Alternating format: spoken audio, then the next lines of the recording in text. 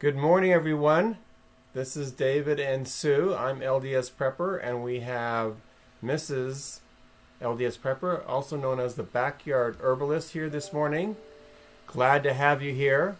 And we are here today to talk about herbs, and specifically how to use herbs for first aid. But I have a couple announcements, first of all, before we get started. First, I'm most excited is that my quail will be hatching on Monday. I've got 110 quail in the incubator. I put them in 2 weeks ago today, and they should be hatching Monday. I put an announcement in Craigslist. I've got people coming to pick up baby quail chicks, and I will be replacing the layers and the roosters that I have now with a new set of quail. So I'll have a new flock here shortly. So I'll have somewhere around 50 or so layers here in about 6 weeks, and I'll be in the egg production business and filling those orders for my commercial and residential customers. Second thing is, it's snowing here, which is what I've been waiting. The weather's been great for the last week or so, and it is now snowing. So we're back into winter. I expect snow through April into May. It's been a really mild winter here, but I know with this warm weather, I've gotten this garden bug. I want to go out there and get the garden going, but I know, because I've done this before, don't get too early on it, and the plants just sit there and they're cold, and so they don't grow very well. So if you do have the garden bug and you do want to start your garden, then what I recommend that you do is you plant your seedlings inside your house, where it's kind of a constant, even temperature, and where you have, you don't necessarily need a heat mat. You can, but you definitely need grow lights. So that's something to consider there if you're ready to get things going and you're in a cold climate. I think we're in 5A. Is that what we're in? Yeah. All right, so that's all the news right now. I will turn the time over to my wife. She is, as you'll see here on the slide, a master herbalist, a master chef. She's a master grandma. She's a master of many things. So I'm just going to pull this down here so you can see the slides and let her take over. There we go. And at the end of this, if you will post your questions in the question box. This is David and Sue. I'm LDS. Let me turn off my speaker. Mrs. LDS. Turn that off. There we go. And put a question. If you'd write Sue in the question, or yeah, let me just adjust that for you so you can see. Put Sue in the question, or put question in all capitals so I can see what the questions are, and we can come back and we will answer those questions here in a minute. All right, so here you are. Here's my sweetheart and your guest today for the presentation. Good morning, everyone. Today I'm talking about 20 essential first aid kit herbs that some of them are weeds, some of them you can wildcraft in this area. All of them can be cultivated in this area, and if they can be cultivated here, it's like they can be cultivated where you live. First off, once again, let you know I'm not a licensed physician or a health practitioner, and the information offered in this presentation is for education and entertainment purposes only, should not be taken as medical advice. These views are mine and should not be taken as an endorsement of any product or practice. You should always seek the advice of a qualified medical practitioner before using herbs therapeutically. Herbs can and do interact with pharmaceutical or over-the-counter drugs, so you should always run anything you want to do by your health practitioner, especially if you're taking any kind of medication. Make sure there's not going to be any interaction between the two. Oftentimes herbs can and do work synergistically with medications, but you need to check with your health practitioner and make sure before you do anything.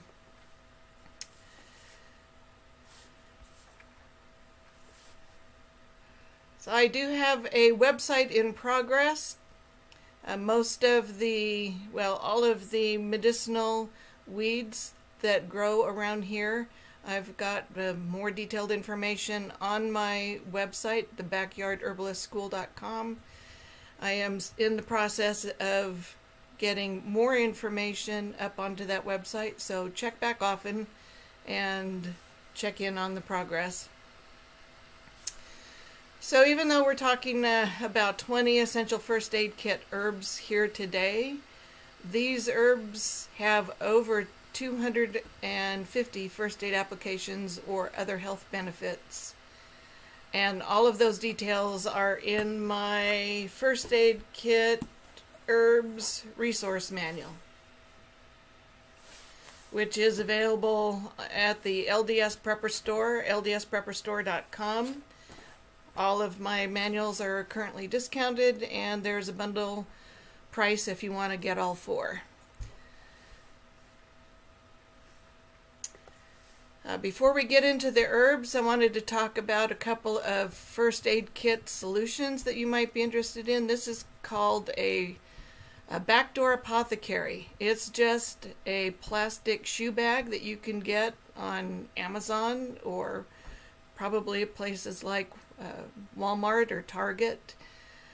And you just hang it up on the back side of a door that's handy, in a handy location, central to the kitchen, in a hallway, somewhere where you can get to quickly when you need to grab first aid herbs.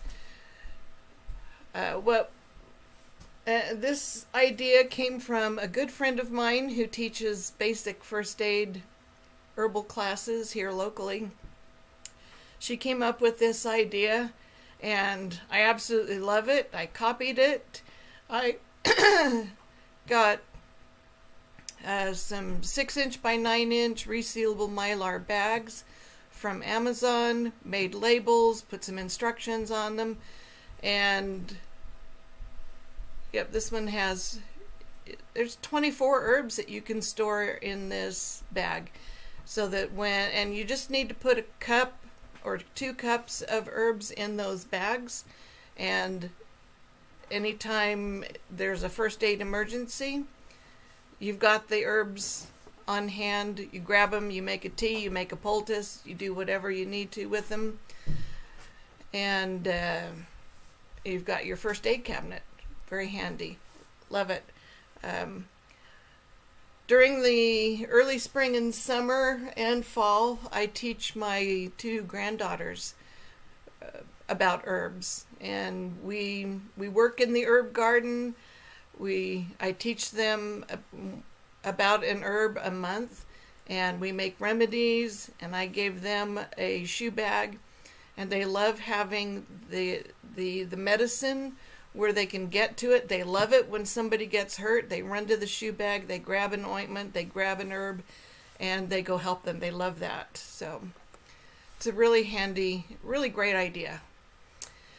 This is a travel first aid kit. It's just a toiletry bag that you can, there's all kinds of different sizes and shapes, and available on Amazon. You get one that you like, and you fill it with real small bottles in small containers of herbs. Throw in some Band-Aids, whatever you think you might need, or what you would not want to be without when you are traveling, and keep that in a little kit that you take with you whenever you travel. I did this when we went to Tahiti in January, and was real glad that I had it. These are ammo bags, ammo and gun range bags. They come in many sizes. They have lots of compartments. It makes for a great family travel kit, a car kit, a trauma kit, a birthing kit. You can customize these bags to whatever your needs are, you and your family, whatever you need. Great way to keep herbs on hand, handy for the family. So let's dig in. The first herb on the list is aloe vera. Now, aloe vera is not a plant that you can grow outdoors here in southeastern Idaho and have it survive the winter, but hens and chicks are a plant that will survive the winter. I've actually got some hens and chicks in my herb garden, and they do survive the winter. They both have the same medicinal properties. Aloe vera is good to keep in a pot in the house. It makes a good house plant. It's great. You're probably familiar with this. It's great for burns, and that's what it's used for mostly. Most people know that it's used for burns. But it is also a great cell proliferant, which means that it stimulates cells to replicate faster, which is really good when you've got a wound that needs to be healed. That wound will heal faster if you put aloe vera on it. So the part that is used is the gel in the leaves.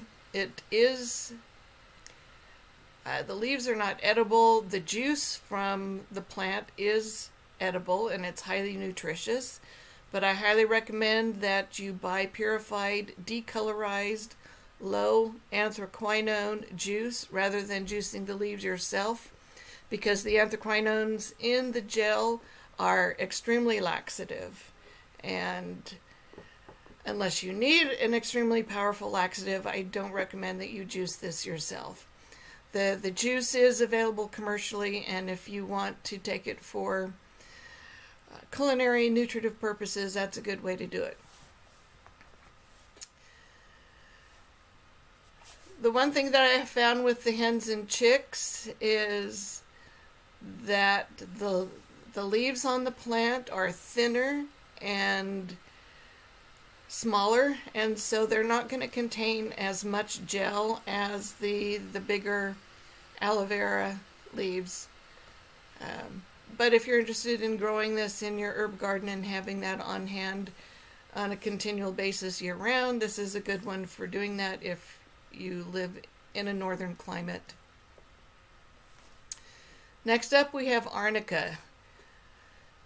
Arnica is a really good herb for painful injuries, things like bruises, swelling. It provides topical pain relief. It's even been used for arthritis. It has anti-inflammatory properties, and typically an herb that has anti-inflammatory properties is going to be somewhat helpful for pain. The flowers, the roots, and the leaves are the medicine. It is not an edible plant. In fact, it can be toxic if it's used or taken internally. So don't make it into a tea. I have turned this into a liniment, which is like a tincture, but it's made with rubbing alcohol instead of ethanol alcohol. You can make a tincture with ethanol with this, but why go to that expense when you're not going to drink it, you're not going to take it internally?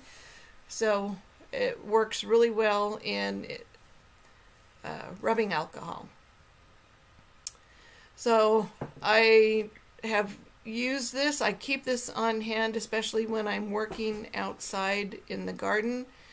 A few years ago, I was staking out something with garden stakes and a 5-pound sledgehammer. I don't know that you would call it a sledgehammer, but 5-pound mallet.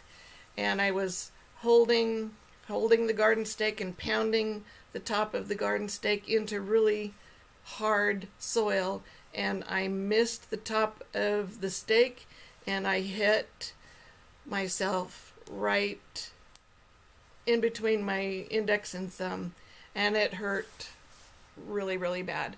So I immediately grabbed the arnica liniment that I had, and I just squirted some of that onto the area and rubbed it in, and never got a bruise. It didn't discolor.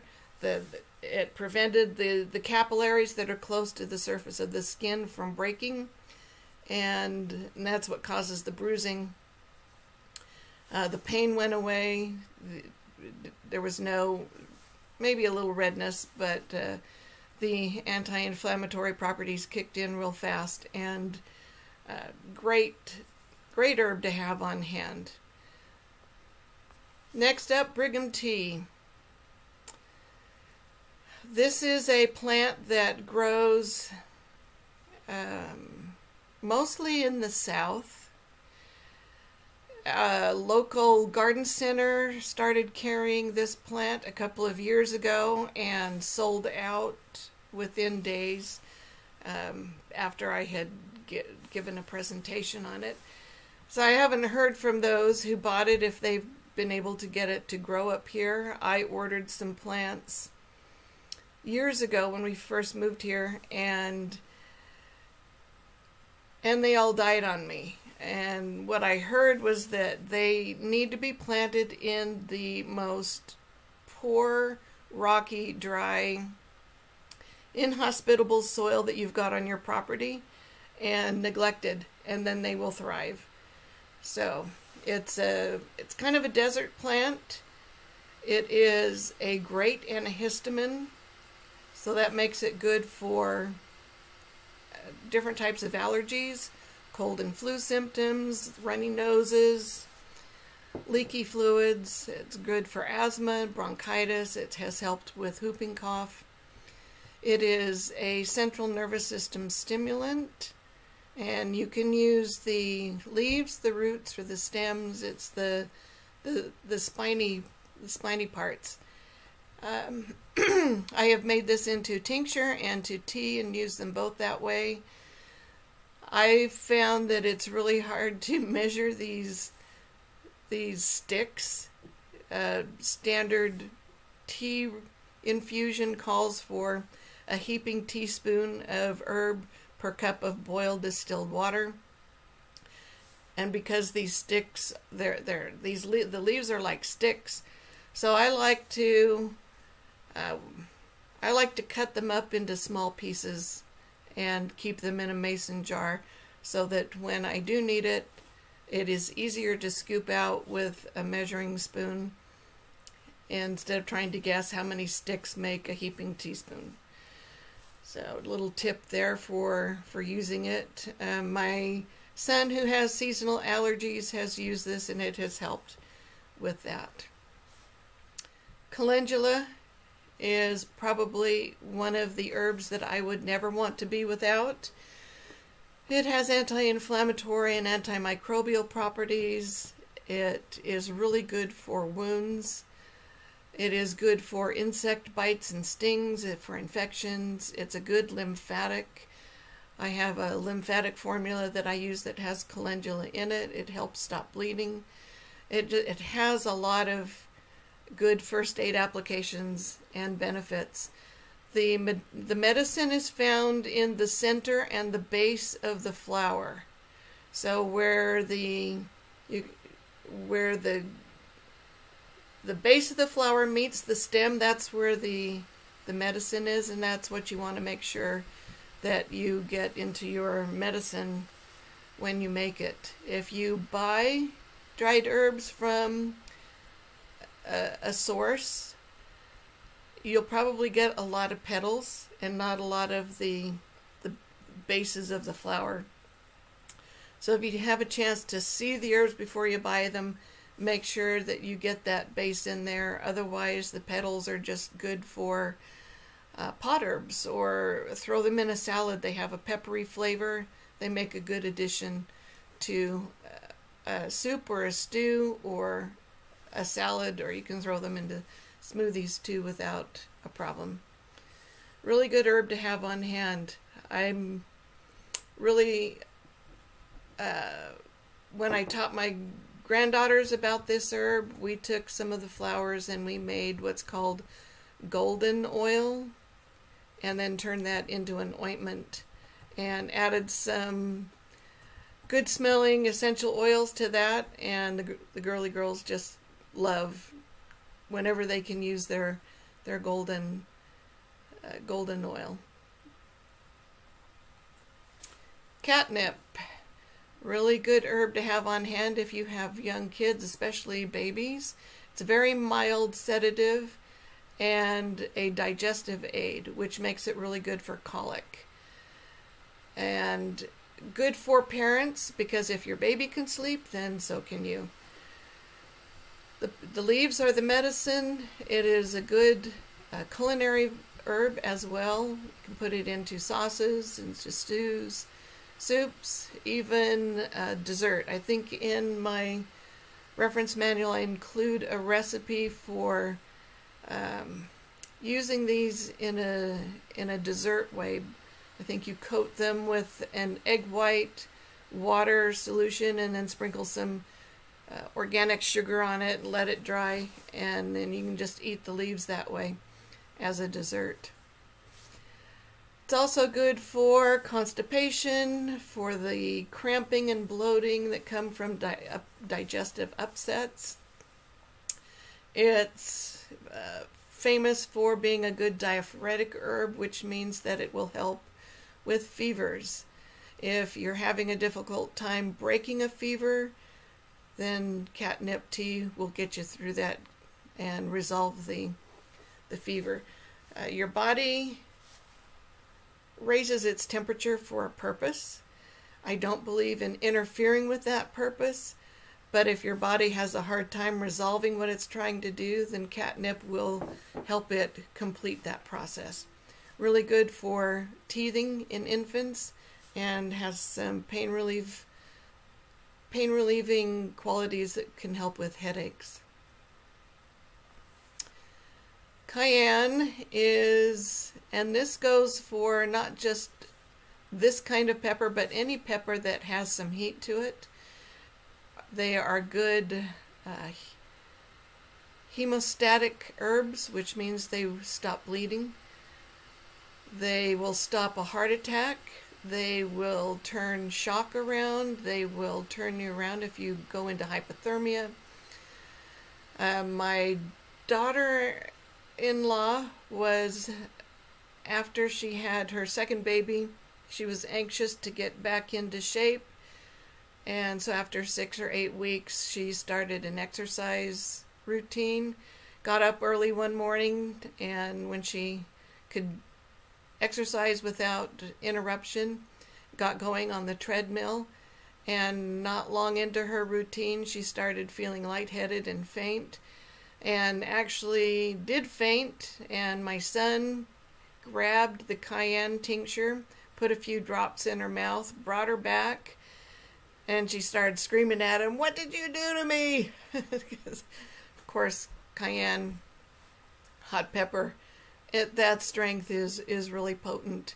But it snapped her out of the faint. It turns out, as they thought about it, she had not hydrated well in the morning, and she was exercising on an empty stomach, and that was probably not a good thing for her to do at that point in her recovery process from childbirth. Lots of stories out there, especially from Dr. Christopher, about how he used this herb to stop heart attacks, to correct hypothermia. Cayenne is a really good herb for equalizing blood pressure. So that's how it stops bleeding. It just normalizes blood pressure throughout the body, helps stop heart attacks, strokes. It's good for colds and flu and headaches and indigestion and depression and arthritis as well. So it's got lots of different, it's famous for its cardiovascular properties, but it's got lots of other uses as well. So, and I talk about those in my reference manual. Of course, it has culinary value. You can throw it into anything, entrees, soups. You can make it into tea, throw it into smoothies, put it on pizza. It's a great condiment to add to anything if you like spicy foods. German chamomile is another herb that I would probably never want to be without. It is a nervine, which means it has an effect on the central nervous system. It is not strong enough to be sedative, just strong enough to be calmative. and it's really good for gastrointestinal issues, digestive issues. It is a bitter herb, which means you can use it as a bitter. Make a tea with this, or take a tincture 15, 20, 30 minutes before you eat a meal, and that will just set up the whole digestive tract for good digestion. Helps the body release the enzymes and digestive juices at the right time, prevents the gas and the bloating and the upset stomach and all the symptoms that come with indigestion. So it's a great digestive aid herb. The flowers are the medicine. A few years ago was cleaning up the raspberry patch, and was moving the branches aside to get in there and do some pruning, and one of the vines snapped out of, I was holding them back. It snapped, and it managed to whip right across my face, went between my glasses and my eye, and scratched the cornea as it went through. And I immediately lost vision. My eye teared up. It hurt like crazy.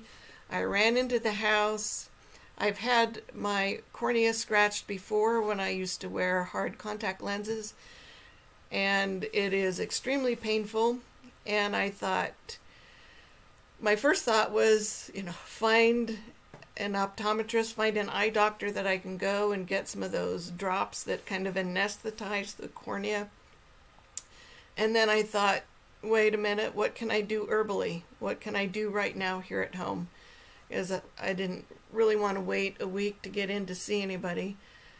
And so I went online and did a Google search, and a lot of what I read said use German chamomile, or use German chamomile. And I had not anticipated that, using that herb for this situation, but I thought, okay, I've got chamomile, and I've got these tea sacks. You can get those on Amazon. They're great little disposable bags that come in different sizes. You can put different amounts of tea in there, or herbs in there, and then put it in a cup of boiled distilled water and make tea with it. It's like a tea bag. And so I had some of those. I put the chamomile in there, got the herbs wet. Didn't really need to make a tea, because all the information that I had found said, get a tea bag and put chamomile in it, get it wet, and then put it on your eye like a poultice. So that's what I did, and within minutes the pain started to go away. Within an hour my vision came back, and I was astounded. I thought, okay, I'm never going to be without this one. It just has so many great first aid applications.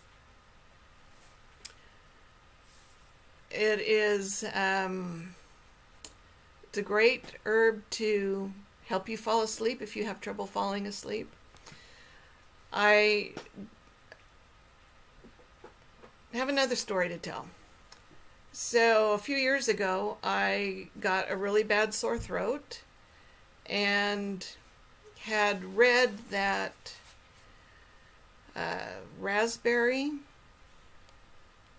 red raspberries, the fruit, and chamomile make a good combination for sore throats. So I've made a syrup out of the berries and steeped some chamomile herb in that, and kept that in the refrigerator, and tasted so good. I thought I could put this on my pancakes, and it helped the sore throat. And I had it on pancakes one morning for breakfast, and about an hour later thought, I need to go take a nap. So I recommend it on ice cream or pancakes or French toast or any kind of breakfast like that, waffles, but have those for dinner instead of breakfast if you're going to use that syrup, because it will make you feel like you could go to sleep. You also keep that in the fridge for me. Yeah, I keep that in the refrigerator for my husband, he's on the phone a lot, and his throat gets really dry and sore from talking so much.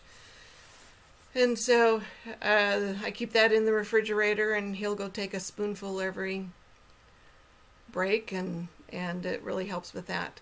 About a week after my sore throat episode, I got a spasmodic cough, the kind of cough that hits you just all of a sudden, and you cough, cough, cough, cough, cough, and try to breathe, and then cough, cough, cough, cough, cough, sort of like whooping cough, but not as bad.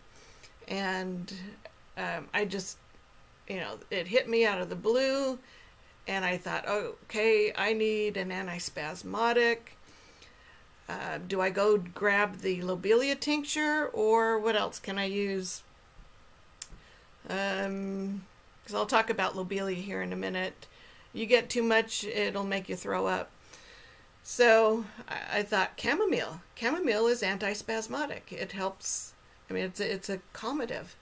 So, and I thought, I've got chamomile raspberry syrup in the fridge. So I ran to the fridge and I got the syrup out, and I took 2 or 3 spoonfuls. And within 30 seconds, the coughing slowed down and started to stop, and eventually resolved. So every time I started coughing, I would grab the syrup, and that would help. I found that coughing, your body is coughing for a reason. It's trying to get the nasties out of the lungs. So you don't want to suppress the coughing. You want to make your coughing productive.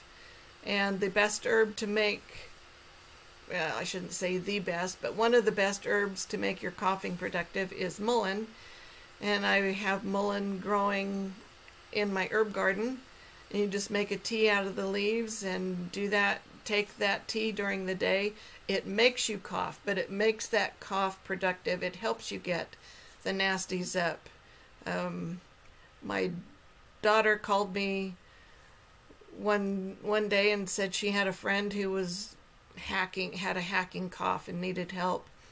And so I said, well, come on over and get some mullein leaves. And she made a tea out of those mullein leaves, gave it to her friend, and within 24 hours, she had coughed everything up that the body was trying to get rid of, and the cough went away. So I recommend coughing during the day, and then taking this chamomile raspberry syrup at night so that you can rest, because you don't want to be coughing all night while you're trying to rest. So your body needs to get rid of the nasties that are in the lungs. It also needs good rest. So mullein during the day, raspberry chamomile syrup on your pancakes, or straight from the jar at night to help you rest. So this good combination. Chamomiles. This is German chamomile. This is German chamomile. Yes, there is a Roman chamomile. Roman chamomile is generally more culinary. It's used, has more culinary purposes, and I think they flavor liquors with it. So for medicine, and there are some herbalists out there who say they're interchangeable.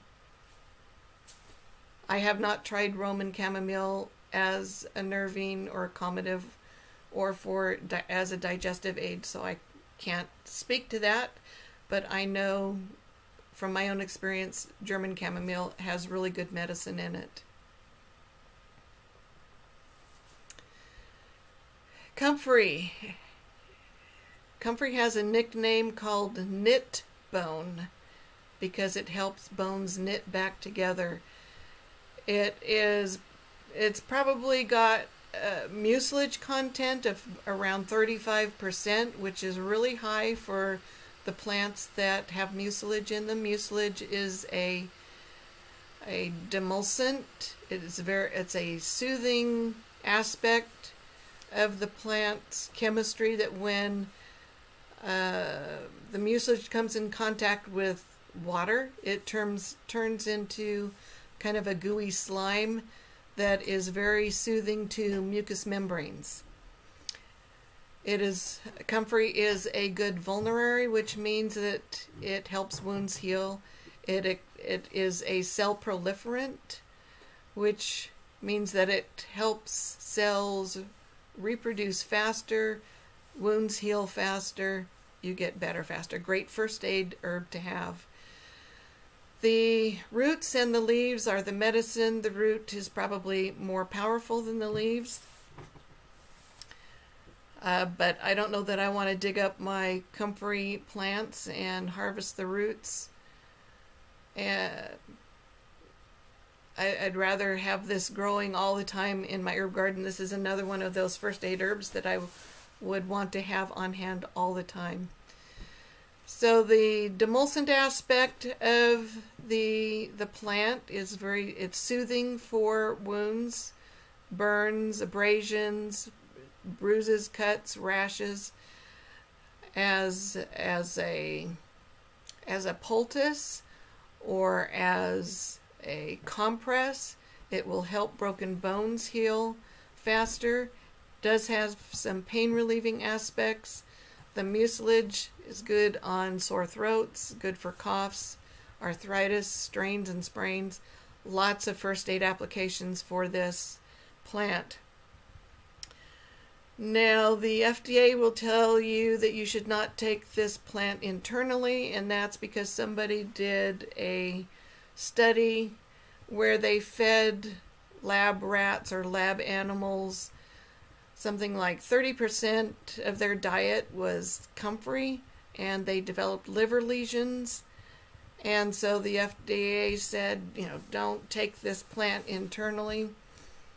So I would say don't feed this plant internally to your pet lab rats or your mice or your rats, especially at 30% of their diet. I would not eat this at 30% as 30% of my diet, but a little bit. It has been used in teas for centuries without any harmful side effects. So you do the research. I always say do your own research, make your own decisions, make an intelligent decision based on what you have studied, what you have learned from your own health practitioner, and decide if you want to use this plant internally or not. Purple cone flower, also known as echinacea, is famous for being a good immune system stimulant. It works really, really well to boost the immune system, to stimulate the immune system into action at the very first sign of a cold or the flu. That's when you start to get that tickle in your throat and I wonder if I'm coming down with something. That's when you want to take echinacea. You don't want to wait until you say, oh, okay, I definitely have something cold or a flu starting. You want to take it at that first sign of, when you're just beginning to wonder. That's when it's going to work the best.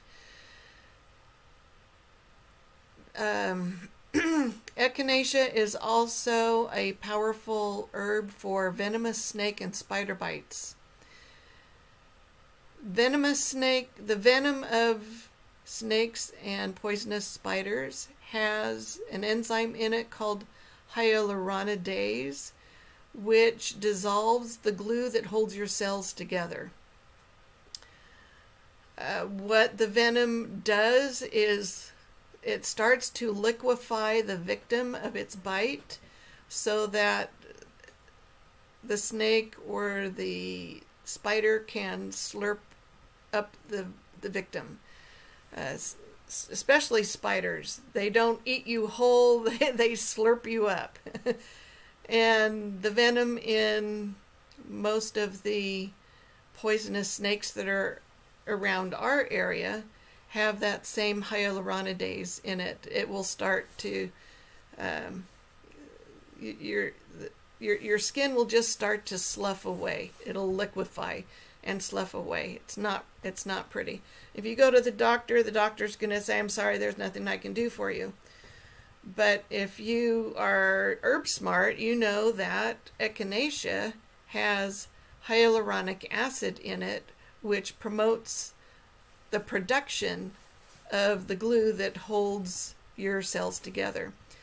And so it is a good remedy to have on hand for venomous snake and spider bites. And because we have hobo spiders here, I think we have brown recluses here, and we do have rattlesnakes in some parts of Idaho. So this is one of those herbs I would not want to be without. I would want to have this on hand. I'd want to have this herb with some other herbs with it. And I think I've got a good recipe for a snake and spider bite formula that you can make into a poultice that you'd want to get on your wound right away. I would keep that in my backdoor apothecary so it is handy and ready to use when you need it. The roots and the leaves are both the medicine. The roots are stronger in their medicine, but they have to be at least 3-year-old roots. So this is a plant that if you want to grow it for medicine, you'll need to kind of rotate 3 groups of it so that you can always harvest 3-year-old roots and still have other plants coming up behind for the next season that you can harvest. And just kind of plant that on a rotational basis so that you always have that herb on hand. Dry it and keep it in your backdoor apothecary so that it's handy. The culinary value is limited to an herbal tea, probably with the leaves. I would do that. Keep it on hand as a cold and flu remedy. Get the dried roots or the dried leaves for that. Echinacea is really good for upper respiratory issues. That's when you've got a cold in your head. So the congestion or the runny nose, the sinus congestion, headaches. When that cold moves into your lungs, you want to stop using echinacea and you want to switch to a different set of herbs. I talk about that in my reference manual because if you continue to take echinacea for an upper respiratory issue, you could start a cytokine storm, and that's going to make your symptoms feel a whole lot worse. So know your herbs, know when to use them, when to switch to different herbs, when your symptoms change, and just modulate that whole event based on what's going on.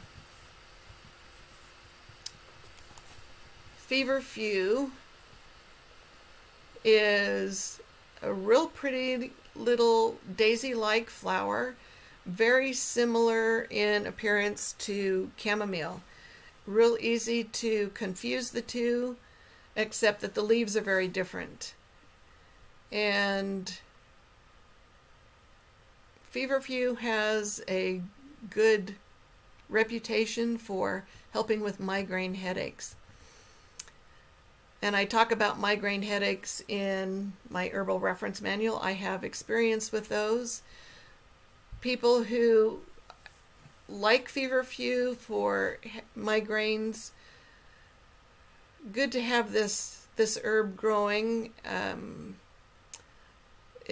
You just eat 2, 3, or 4 of the leaves a day, just out of the garden.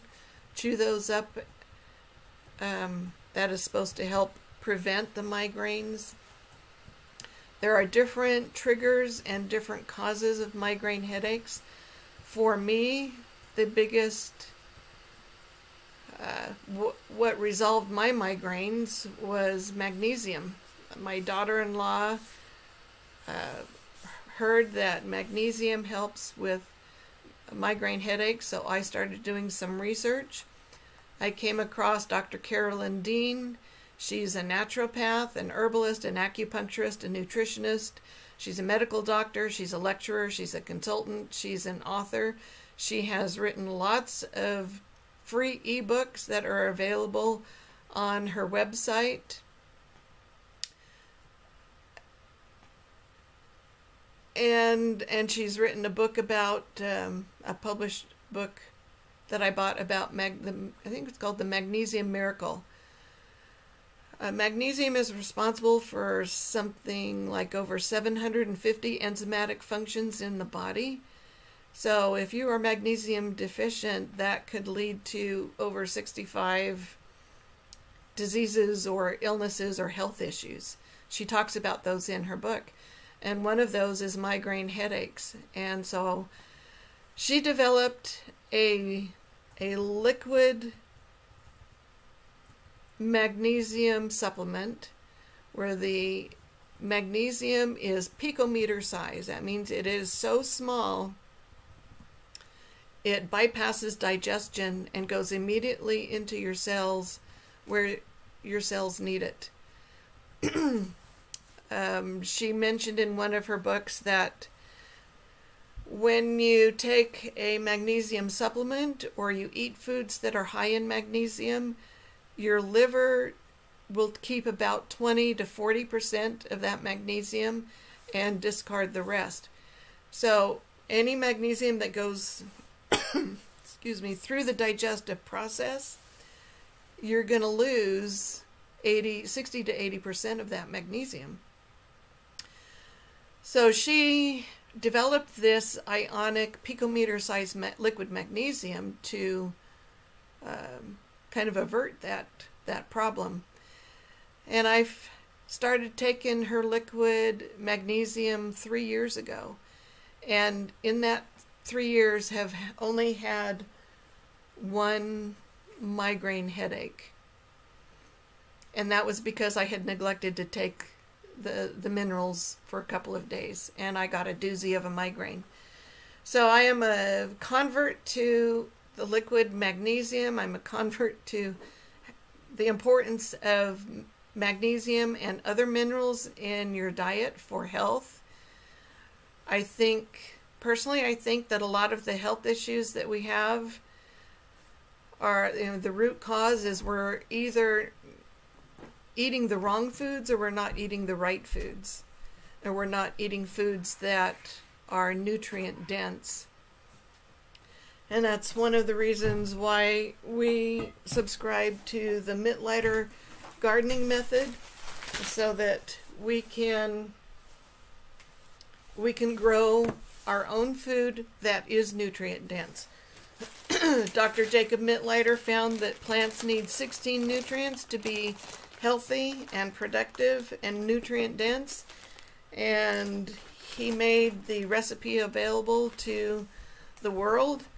You can find that recipe, you can find that how to grow nutrient dense food in the Mittleider gardening course book, which is available on at the LDS Prepper store.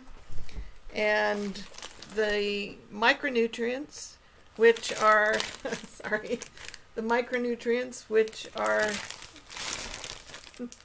hard to source and hard to find, we provide those so that you can add that to what you can get at the garden centers to grow nutrient dense food. Oh, my husband just brought in, this is Remag. This is the liquid magnesium. What? Bring it closer to the screen so Oh. you can see it. So you get a look at it. Feverfew has really good first aid applications for skin irritations. It's antibacterial, helps with allergies, asthma, anxiety and stress, and with headaches. Lots of health benefits other than just helping with migraine headaches. Garlic is nature's great antibiotic. Grow it, keep it in your fridge, have it on hand at all time. It's antiseptic. The bulb, the cloves are the medicine. However, you need to crush those cloves, and it's the interaction when you break the cells of the clove, it's the interaction with the allicin and the sulfur that creates the medicine. So you don't want to, take a clove and swallow it whole like a capsule. That's not going to do you much good. You want to crush or chop the cloves to bring out the medicine. It's good for infections. It's a good expectorant, which means it helps you cough, makes your coughing productive. It's good for colds and flu. It does have some deworming properties, good for earaches, good for altitude sickness and allergies. Lemon balm, another one of my favorite herbs to have on hand. This is like chamomile. It's a calmative. It's a nervine. Tastes really good, so kids love the tea. And you just make a tea with it, add some honey and lemon, drink that in the evening. It helps calm down your mind so that you can fall asleep easily. It's also an antiviral specific for the herpes virus that causes cold sores. Good to turn the plant into an ointment or a lotion that you can apply to a cold sore. Or you can just make a poultice out of the plant and apply it to the cold sore. Put a Band-Aid over it if you can or whatever. The leaves are the medicine. It is a great culinary herb, good in salads, in dressings, baked goods. I've had it in scones and cookies, or not cookies, maybe cookies, but like a zucchini bread, a quick bread. It's a really good lemon balm quick bread. Put it in smoothies, juice it. It has lots of good culinary value. I've got some good recipes in my reference manual. Good for cold sores, helps with migraines, flu and fevers, and makes a good insect repellent. I mentioned lobelia earlier, that if you take too much, will make you throw up. It is anemetic when used at high doses. It is an antispasmodic and a pain reliever when used at lower doses. It is a deobstruent, which means it helps pull things out of the body. The leaves and the seeds are the medicine. It has no culinary value.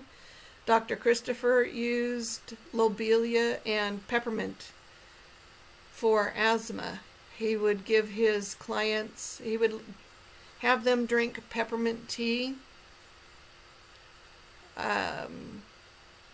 for about an hour, and then he would give them lobelia in small doses every few minutes until they started to throw up. And that's when he knew he had given them enough. It helps get the mucus that's clogging up the bronchioles in your lungs. It helps get that out. It resolves asthma. Good for bronchitis and coughs. It will induce vomiting. If you take something that is non-caustic, that is toxic, take it in large enough doses to make you vomit, it can resolve that non-caustic poisoning. Good for infections. Has been used for rabies and earaches, and tetanus. So I go into more detail about all of those different health benefits and first aid applications in my reference manual. Mullein is a weedy herb that is found along irrigation ditches everywhere here in southeastern Idaho, probably other places too. I've seen it up in the mountains, all over the place. It's very distinctive once it gets its flower spike. It's actually quite a pretty plant. It's good for upper respiratory issues, like I mentioned before, my daughter using the leaves for coughs.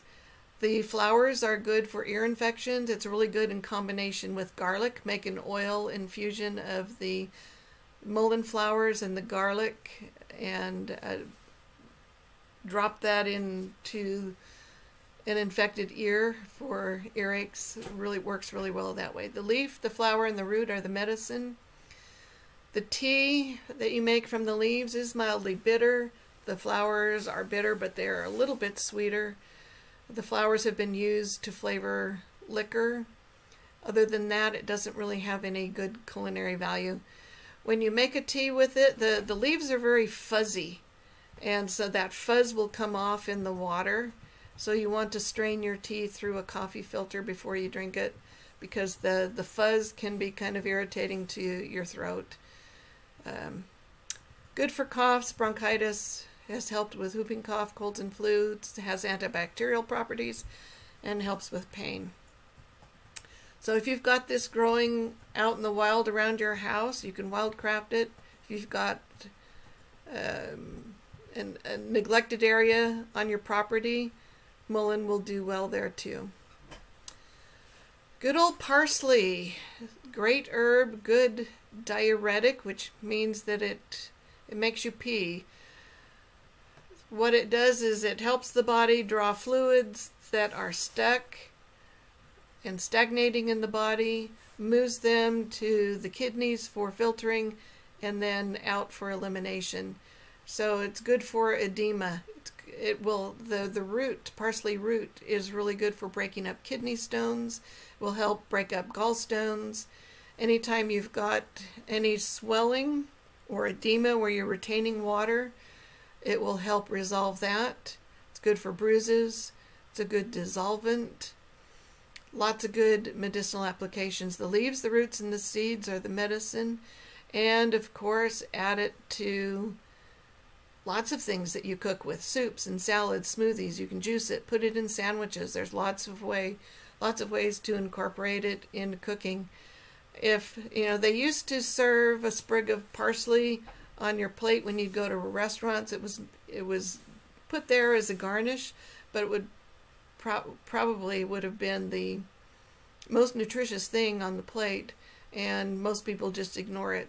So if you go to a restaurant and they garnish your plate with a sprig of parsley, eat the parsley. It's good for you. Peppermint, good digestive aid. It is a stimulant herb, not meaning stimulant like coffee is stimulant, but meaning that it increases activity in the body. It will increase blood circulation, which helps get other herbs that you take with it, helps diffuse those herbs through the body. So that's what I mean by stimulant. It increases blood circulation, which will help diffuse medicinal herbs through the body quickly. The leaves are the medicine. They taste great. They have great culinary value in salads, as a tea, put them in smoothies. There's lots of ways to use all of the mints in cooking. Good for indigestion, good for nausea, although I think spearmint is probably a little bit better for nausea than peppermint, but they both help with digestive issues. Good for dizziness and fainting, aches and pains, earaches, colds and flu, diarrhea. Lots of good first aid applications. Plantain is one of those herbs that I would want to have in my herb garden all the time. It is an alterative, which means that it helps the body move from illness to wellness over an extended period of time. Good for blood poisoning. Good for snake bites and spider bites. Good for skin eruptions. The roots, the leaves, and the flowers and the seeds are all medicinal. You can harvest the leaves when young and put them in salads, or you can steam them like spinach. The seeds kind of have a nutty flavor. There's a variety of plantain where the seeds are actually harvested. The seeds are called psyllium, and the mucinex, is it mucinex? I can't remember which laxative uses psyllium seeds as the main ingredient in its laxative product that you can buy commercially. So if you grow that variety and need a laxative, you can harvest the seeds and use it for that. Helps with insect bites and stings, stops bleeding, helps heal wounds. It's got mucilage in it. It's great for burns, good for toothaches, lots of good first aid applications. Red raspberry leaves. I make a tea out of these leaves all the time. It's good for pretty much every female reproductive issue. It's an astringent, which means that it tightens and tones tissues. When you drink the tea, you feel that astringency because it makes your tongue feel dry. That's the astringent action. The fruit is also medicinal, as I mentioned in my recipe for raspberry chamomile syrup. The leaves are good for tea, lots of culinary uses for the berries. Other than its astringency, its astringency helps with diarrhea, helps stop bleeding, helps with burns, helps with canker sores. It's good for colds and flu. It's very mild, so it's good for young children. Has lots of really good first aid applications. Stinging nettle has been used for arthritis and rheumatism. Some say that you just take a stalk of stinging nettle and kind of flagellate yourself with it, you know, on your joints that have arthritis. That stinging is supposed to, you know, it hurts, but the formic acid in the little barbs that cause the stinging are supposed to help with arthritis. So you can give that a try if you're desperate. Otherwise, you can take nettle as a tea. Once the plant is dried, the young shoots or the dried plant don't have the sting in it anymore. So the stalks, the leaves, the seeds, and the roots are all have the medicine. It's good for urinary complaints. It's highly nutritive. It's a really good spring tonic to get your system up and going after a long winter. It can be used raw in salads as a pot herb, like spinach. You can put it into smoothies. You can make pesto out of it, but I'd use the young leaves that don't have the formic acid in it. Stops bleeding. It's good for upper respiratory issues, asthma, skin eruptions, warts. It helps with migraines. Really good with seasonal allergies. And the best way to use it for seasonal allergies is to get a freeze-dried commercial, unless you have a freeze dryer and can freeze dry it yourself. Get the freeze-dried capsules from a reputable herbal supplier. My son, who has used or who has seasonal allergies, when they get really bad, he uses the freeze-dried nettle and says it helps quite a bit. I think my daughter has used it also for her seasonal allergies. Good to start taking it a month or two before the seasonal allergies hit, and kind of as a preventative that way. Finally, we have yarrow. Yarrow is famous for breaking fevers. It's a great diaphoretic. It's bitter, which means it's a good digestive herb too. So when you've got a fever that just will not resolve, the herb in the hot water, the combination of hot water itself is a good diaphoretic, which means it helps you sweat, helps your body get the toxins out that it's wanting to get out, or the dead pathogens, whatever it's trying to get rid of. Diaphoretic herbs help with that whole process. Yarrow is also a good plant for stopping bleeding. Doc Jones, a veterinarian out in the Twin Falls area, uses yarrow a lot in his veterinary practice. Not everybody appreciates a squirt of cayenne in the mouth, which also stops bleeding, so yarrow is a good substitute for that. The leaves, the flowers, and the root are the medicine. The root is anesthetic.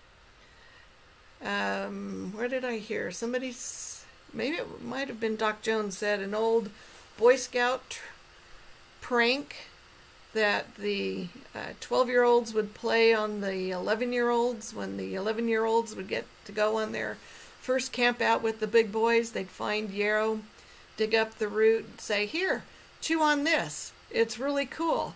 And the 11-year-olds who want to be cool will chew on it, and it numbs the tongue, it numbs the mouth, sort of like when you go to the dentist and your mouth gets numb before the doctor does any dental work. And you know that hot, can't feel anything kind of feeling. Yarrow has the same kind of effect, anesthetic effect in the mouth. So the Boy Scouts got a big kick out of playing that prank on the 11-year-olds who didn't know any better and wanted to be cool. The leaves can be eaten raw or cooked like spinach in salads and sautés, even in some desserts.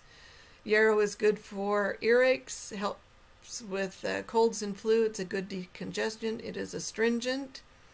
It's good for diarrhea, helps with gas and cramping and for colic. It has all those good digestive aid applications as well.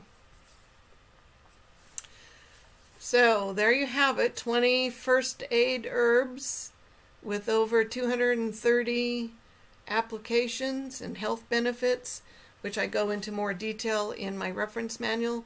All of these herbs can be grown here or cultivated here.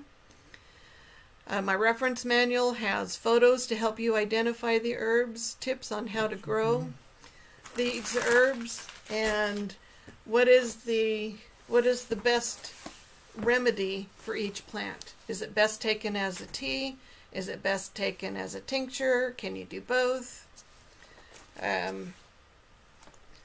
So lots of information and photos, primary, secondary uses, other health benefits.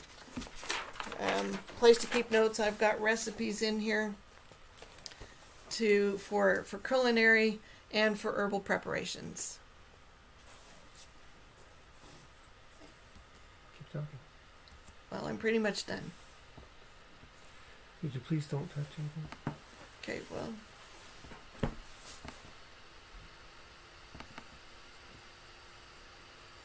We have questions? Nope. No questions today? Please keep talking.